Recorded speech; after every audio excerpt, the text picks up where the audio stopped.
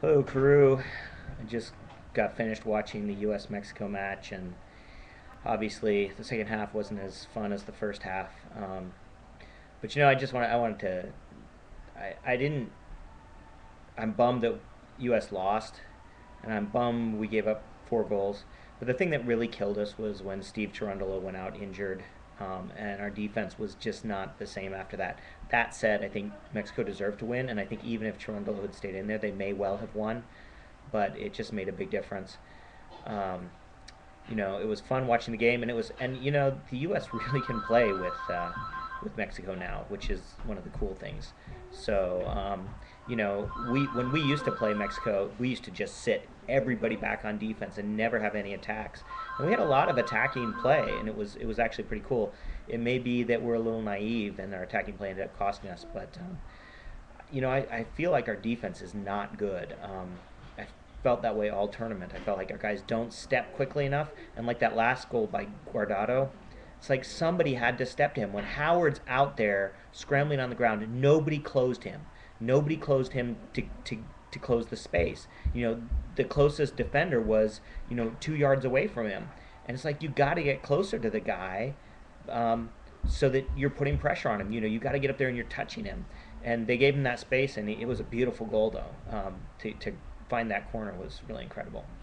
Anyway, frustrating to lose like that. But Mexico. I think Mexico's got a better team with Chicharito and actually Dos Santos and Guardado playing the way they are. They're really strong, and I feel like we can beat them on any given day. I mean, clearly we created a lot of chances.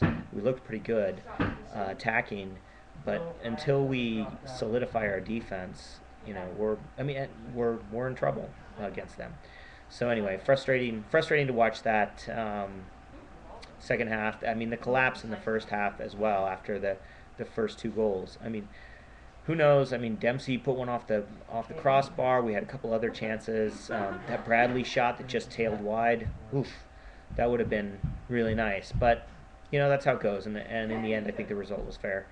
But I have trouble. I think this Mexico team is less.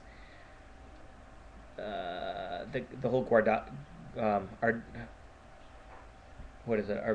Ardito thing that they talk about.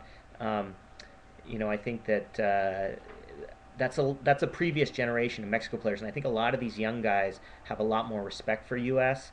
And I kind of don't feel as bad about losing to them. I mean, in the last 10 years, I really wanted to beat Mexico because there was a lot of arrogance. There was a lot of, we're better than them. And even when we beat them, every time we beat them, their coach would say, we're a better team. We don't know how. They were just lucky. I don't have a problem particularly losing to this team because I feel like they were a better team and their guys aren't. I really like Chicharito, even though he didn't have a great game. He was offside all the time. Dos Santos is a little arrogant, but he's a good player. The things I was frustrated with, once again, once Dempsey and Adu hold the ball too long. It's like Adu. There were several times when Adu would get the ball and he's dribbling and his head's down. Dempsey, same thing. Like towards the end of the match, there, Dempsey takes a wild shot from 40 yards out. It's just stupid. He had Adu wide open on the right wing, and he could have just passed the ball out there. So anyway, I guess you take the good with the bad with those guys. I thought they both looked pretty good for most of the game, and Dempsey had that beautiful pass to Donovan to set up the second goal. And you got to have him out there, but it would be really nice if those guys if they would just look up. I mean, they can look to beat guys on the dribble, but you look up and then you beat guys, and where your players are. So when you've got your head down and dribbling, you know you're going to kick it to a certain space if you get locked in, and they just don't do that. Anyway, that's all I got for today. I will talk to you again sometime in the near future. Until then, still dead.